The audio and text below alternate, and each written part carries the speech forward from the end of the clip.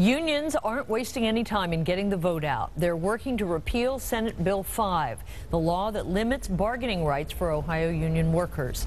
9 News reporter Sayed Shabir spoke with citizens both for and against the bill and joins us now with the latest. Sayed? Well, Carol, Cincinnati AFL-CIO Labor Council officially kicked off its local campaign tonight to get voters out to the polls in November and repeal Senate Bill 5.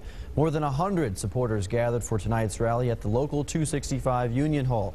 Since the bill was passed, opponents collected more than 1.3 million protesting signatures.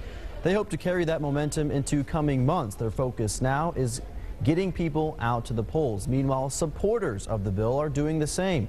They say the key to keeping Senate Bill 5 on the books is educating voters on what the bill actually does. This would strip employees of their collective bargaining rights, which frankly just isn't true. It certainly limits some of those subjects and takes away some of the power of unelected arbitrators. But police and fire and teachers and government employees, they're still able to unionize. They're still able to collectively bargain. There's been a severe overreach by this governor and the Senate and the state reps in attacking working families and attacking the community.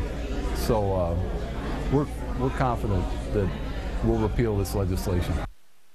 Now, those against Senate Bill 5 say they have 10,000 volunteers across the state that will be hitting the ground running. Supporters of the bill are teaming up with Americans for Prosperity and holding a town hall meeting later this month to help clear up what they call some of the spin the labor unions are using to gain support.